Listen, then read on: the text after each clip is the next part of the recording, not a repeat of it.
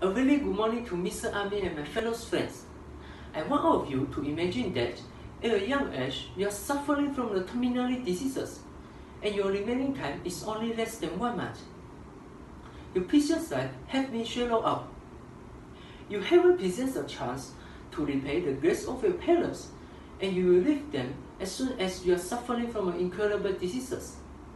This is a current issue that has taken place in our society and have come under the spotlight across the nation. According to a new study in Malaysia, there are 5,000 of young adults between the age of 18 and 30 are suffering from the heart attack diseases. Apart from our life have been impeded with the diseases, it has also endured the patient in a painful condition. Today, we will look at how immense the problem is when the students live in an unhealthy lifestyle and why school cafeteria should only offer the healthy options. First of all, we will look at the number of students who are suffering from the chronic diseases in Malaysia. According to BBC News, the number of obese students are accounted to 20,000 people in the year 2019. Foods laden with oils and meals laden with sugar are mostly enjoyed within the Malaysians. There are bulks of students who are suffering from diabetes have lost their legs and hands. Besides, students with hypertension have experienced with the difficulty of the respiration. Based on the research study from Malaysia Healthcare, the number of young adult healthy reached 85,000 people in the year 2019. To say this, an unhealthy lifestyle has threatened the students' life. If school cafeterias do not offer the healthy life options, students will end up their life at a young age. Now, let us look at what is the idea to prevent this concern issue. First of all, school cafeterias should only offer the healthy options. Vegetarian food is only approved to be served, and high sugary food should be banned in school cafeteria.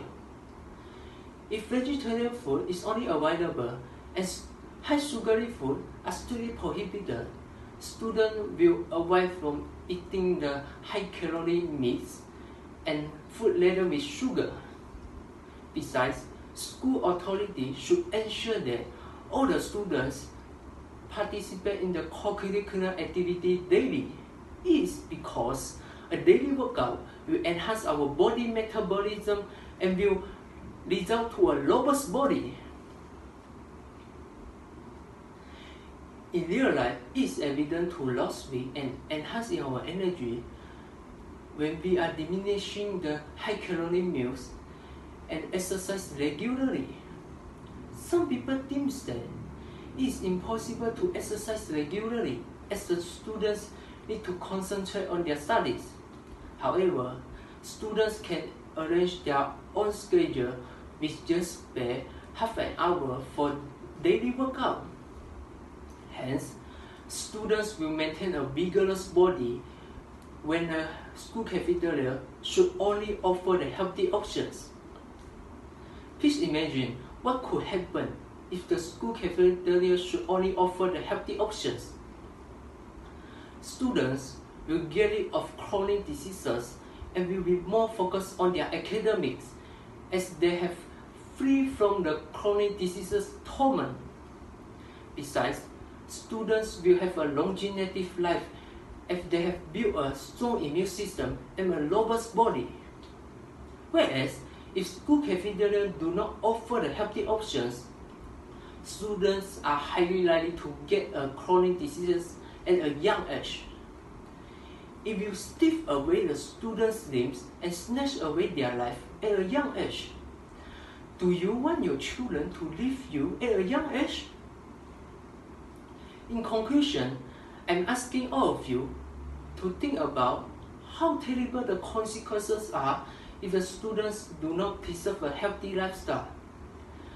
Think it as if you are suffering from the incurable diseases and you will leaving this world within 1 month, although you are underactive. Please remember, an unhealthy lifestyle is the evil of our health and has scattered our life. By taking action on the examples I have discussed today, students will maintain a vigorous body and free from the chronic diseases. If the older generation can preserve this healthy lifestyle, what about you? I'm challenging all of you to action now. As Maxim Regas once said, a body without health is like a river without water. Thank you.